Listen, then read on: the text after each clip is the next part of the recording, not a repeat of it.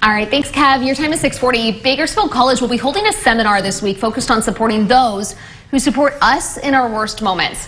It's called The Scars You Can't See, Breaking the Stigma, and it's meant to address the mental health and PTSD of first responders. Former Kern County Fire Captain and Director of Public Safety Training at Bakersfield College, Derek Robinson, is joining us this morning because he will be presenting this weekend as part of the seminar. Derek, thanks so much for coming in this morning. We appreciate it. Thank you so much for having me. It's always a pleasure.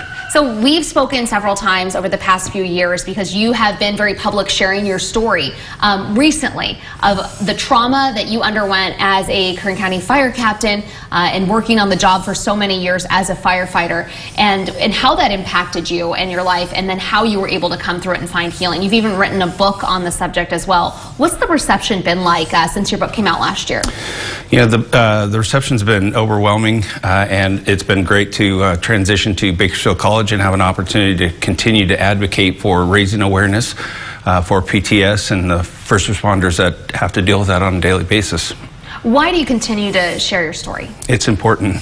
We still have more first responders dying by their own hand than dying by in the line of duty, and that's just unconscionable to me. And so every life we can touch and every life we can change and save is worth it. So what is happening this weekend, and who is this for? So this weekend we're having a free mental health seminar at Bakersfield College at the indoor theater, and lunch will be provided. We have 4 speakers coming in from, we have 2 firefighters, a former CHP commander, and a ER nurse, excuse me, that are going to share their stories. What was the process of healing like for you, and how are you able to help others who feel the same way or who are undergoing the same kinds of trauma get through that too?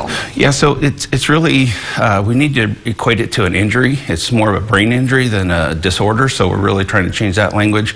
And there's really no one absolute cure for anyone. You got to find the right mix for yourself, whether it's EMDR, counseling, or anything else. We're all individuals, so we all react differently to what we see and what treatment works for us. Yeah, I mean, the day in, day out of a first responder is often being part of people's absolute worst moments and the worst days of their lives. And so it's easy to imagine, but again, hard to really comprehend the impact of that as someone who is not a first responder.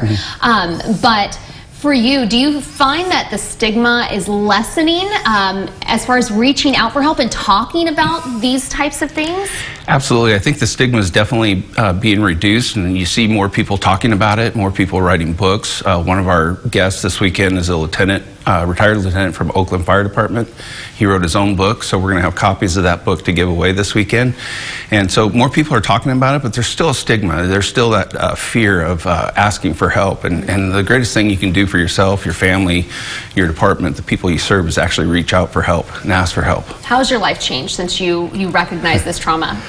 You know, it's funny. I was given 15 minutes this weekend, and so I've been trying to compose my thoughts, and the one thing I've come up with is that the last 5 years since I got help have been the 5 best years of my life. Wow. Yeah.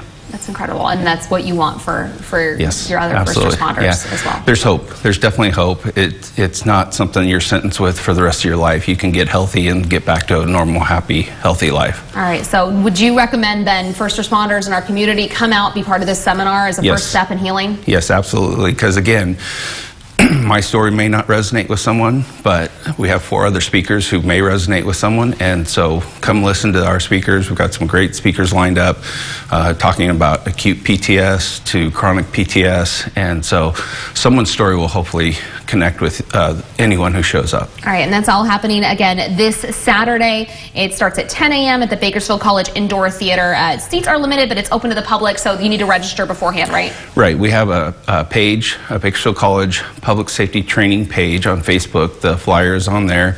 There's a QR code. You can register. Like I said, we're going to have giveaways for all of our attendees, and then some special giveaways of books from some of our authors that are showing up on Saturday. All right, Derek Robinson, thanks for coming in this morning. We appreciate it. No problem. Thank you so much. We'll be right back.